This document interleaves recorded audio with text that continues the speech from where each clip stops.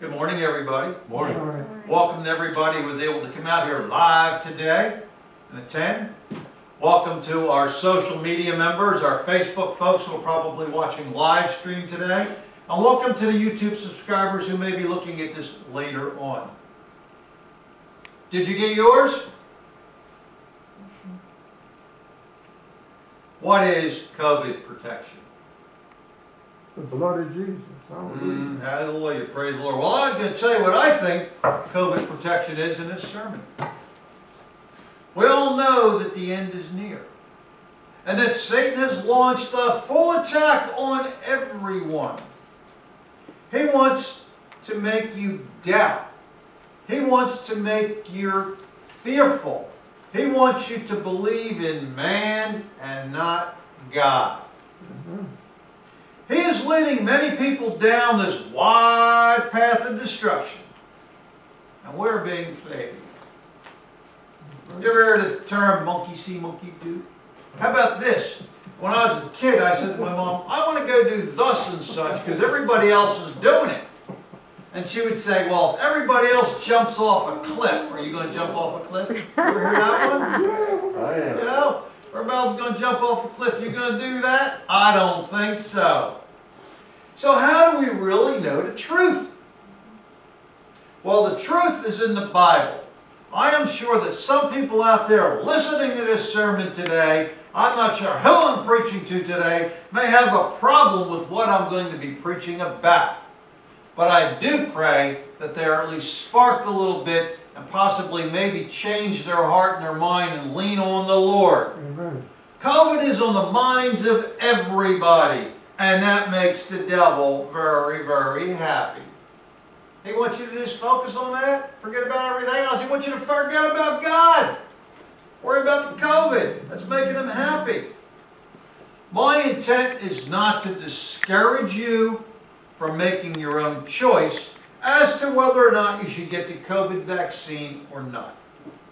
My intent is to share what the Bible says about viruses and encourage you to listen to the Lord. Put your faith in what the Word says and ask Him to protect you. Now, please note that I do observe the rules. I constantly wash my hands.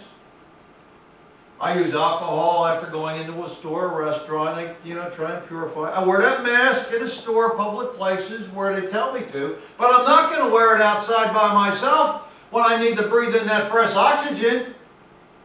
I'll out of respect for others, I will have it on when I'm within 6 feet. But I rely on God. Now, here's a very well-known quote from a pastor in Singapore. And this is Joseph Prince. Be wise and take necessary precautions. Prince said, but at the same time, pray the prayer of protection found in Psalms 19 daily. I encourage all believers to speak the promises of God's protection over yourself, your entire household, and the church.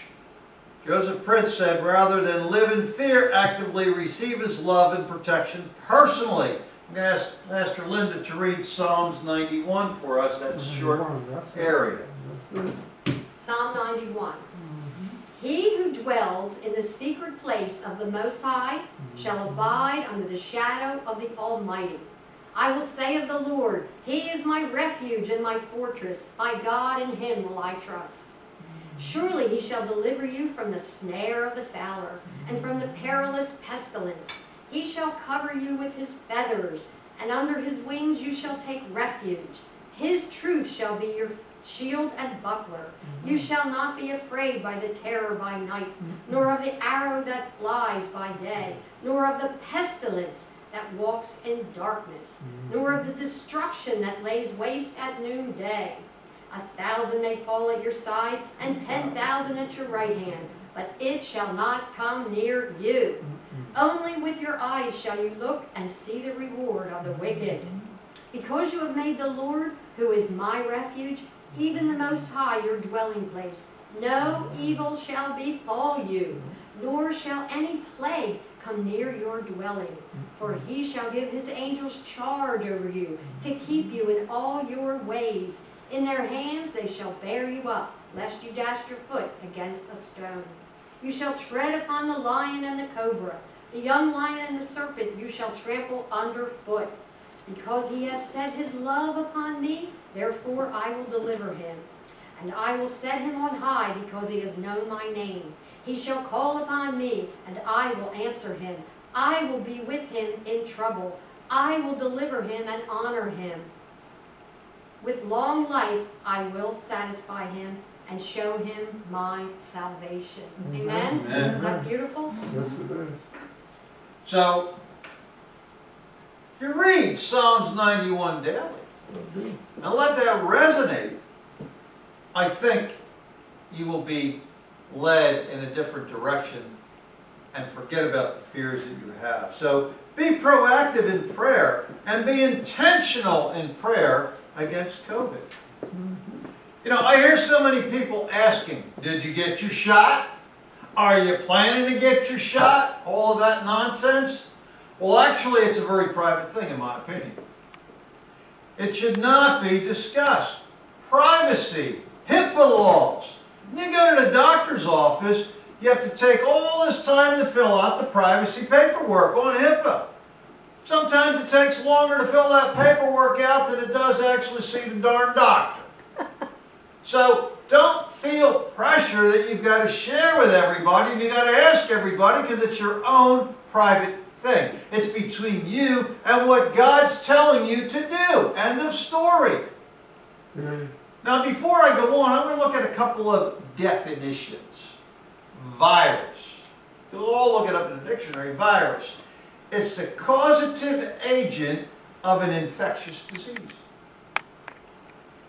It's any of a large group of submicroscopic infectious agents that are regarded either as extremely simple microorganisms or as extremely complex molecules that typically contain a protein coat surrounding an RNA or DNA core of generic material, but no semi-permeable membrane, that are capable of growth and multiplication in only living cells, and that cause various important diseases in humans. Now, that was a mouthful.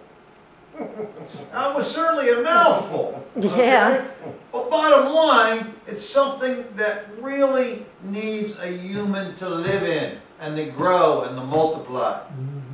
Now, it's also the definition, a simple definition, a disease or illness caused by a virus. A virus is also something that can poison your mind and soul. You have something poison your mind and soul. Mentally thinking about that. Now, in the Bible, the word pestilence is used. And it's mentioned well over 30 times in the Bible. So I said, well, what does pestilence really mean? Well, pestilence is a contagious or infectious epidemic disease that is of devastating effect. The bubonic plague was a good example. It's something that is destructive. And a pestilence and a virus are really one and the same. And the Bible talks about it all over. Linda read Psalms 91 a little earlier, but in Psalms 91 and verse 6 specifically, nor the pestilence that stalks in the darkness, nor the calamity that destroys at noon, nor the pestilence that stalks in the darkness, nor the plague that destroys at midday. Do not dread the disease that stalks in darkness, nor the disaster that strikes at midday. Don't worry about it. Don't think about it. Think about God. Corona has the United States and the Western world on edge, as reports continue to emerge daily about new cases of the infection. And people are Googling for COVID-19. They're looking for symptoms and looking at maps and locations of recent breakouts. They're possessed with it. They're searching for tips on how to avoid getting on how to avoid getting the infection and signs on how the virus may be related. Here's the second. They're looking at signs on how this virus may be related to Scripture and Bible prophecy. There are a few people out there that do believe that this is a part of Bible prophecy. They think it could be a part of the end times.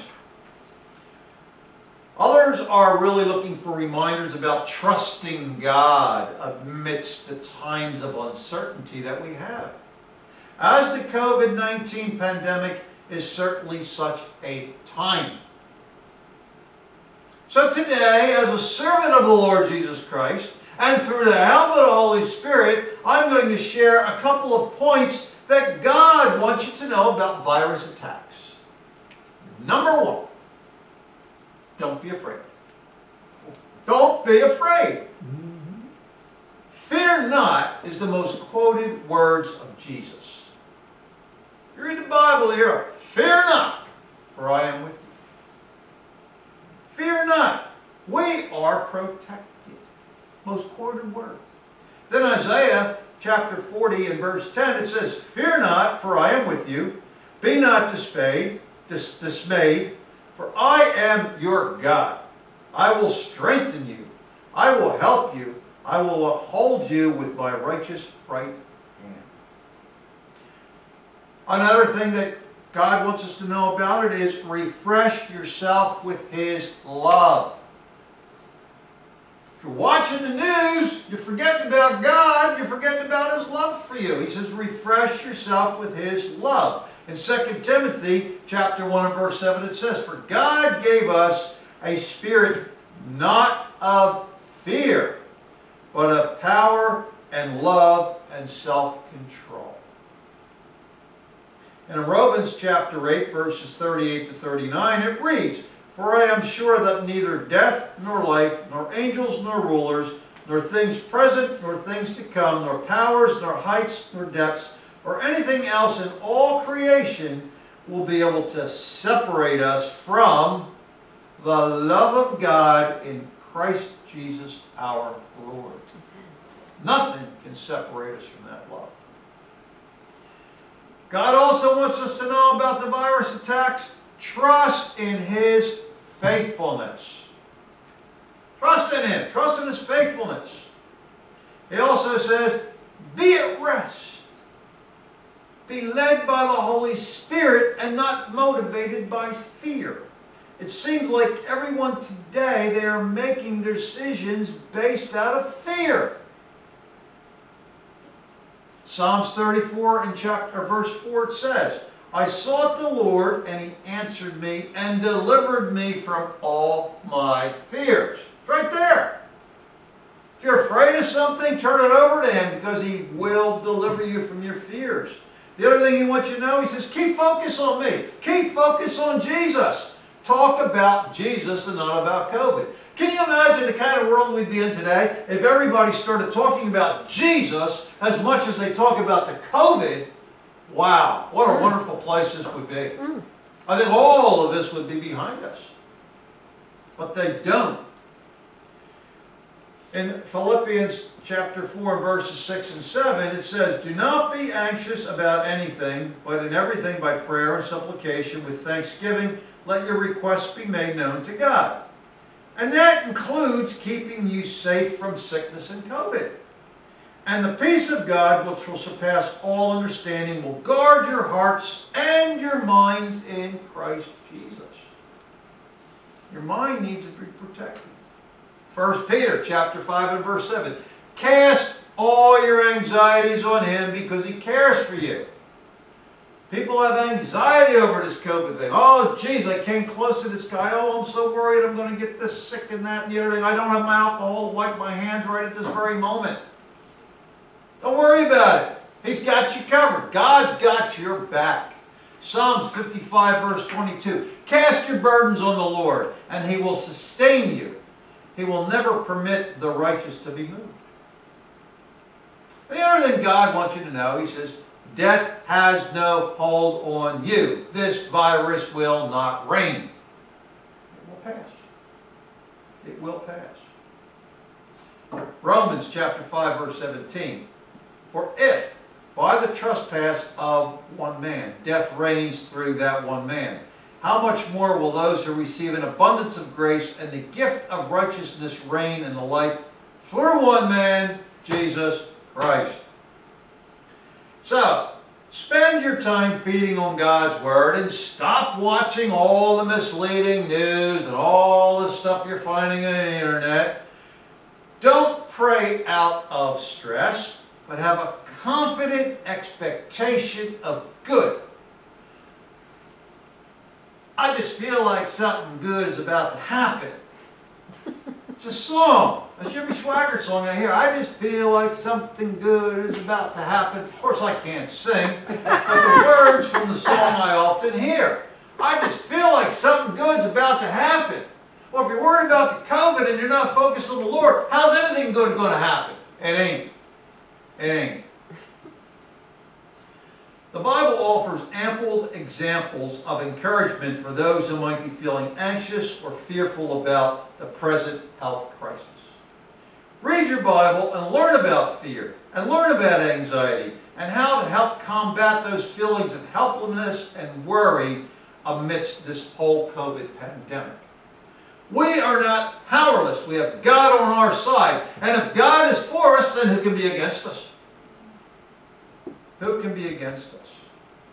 You know, the Bible says a lot about plagues. I would encourage you to go and read what the Bible says about plagues. But it all really started in Adam and Eve in the Garden of Eden. And according to Romans chapter 8, verses 20 to 21, it reads, "For the creation was subject to frustration, not by its own choice, but by the will of the one who subjected it, in hope that the creation itself will be liberated from its own bondage to decay and brought into the freedom and glory of the children of God." You see, Adam and Eve disobeyed, and that's where it all started. Problems happen. The onset of a plague in the Bible has always been a way of destruction of a civilization or destruction of a life, brought by the hands of the wrath of God in response of their acts of disobedience against Him. The leaders of our country are disobedient to God. They want to take God out of our country. They are turning their back on God, and they are being led by greed and power. I believe we can conclude that a pestilence is a virus. And as I said before, there are many verses on pestilence. Read them up. Check them out. See what they have to say. Find a couple that you can gravitate to. Let God know that you're thinking about Him and you're not thinking about the virus. You know, it's assuring to know that there are verses in the Bible for our guidance and comfort. Trust in the Lord. Our currency is a constant reminder. It's printed on it, "In God we trust." It doesn't say, "In man and government we trust." Show me where that is. "In man and government we trust." It's not there. So let's start acting like we believe it. Act like you believe in God we trust. So why does the government want everyone to get the COVID shot? Well, I have my own thoughts. I believe it's about control, it's about power, and it's about the love of money. Every shot administered, somebody's making some money on this thing. Somebody's making some money. Not get one, you got to get two. Then you got to get a booster. They're making money. As I said earlier in the sermon, we are in the end times, and during the end times there will be the mark of the beast. Draw your own conclusion. I think that perhaps maybe this is the mark of the beast, because they're going to say, well, if you didn't get your shot, you can't go here, you can't do this, you can't do that. I'm not going to listen and rely on man. I'm not going to listen and rely on government to protect me. I'm going to rely solely on the Lord Jesus Christ to provide protection for me. Amen. So, if you get the shot, why do you still have to wear a mask? Get the shot, why do you still have to wear a mask? 10 people in a room with the shot, 1 people walks in without it. They're protected. And you're protected from them. Why do you got to wear a mask? It makes no sense to me. But Satan and our government leaders continue to instill fear in your mind.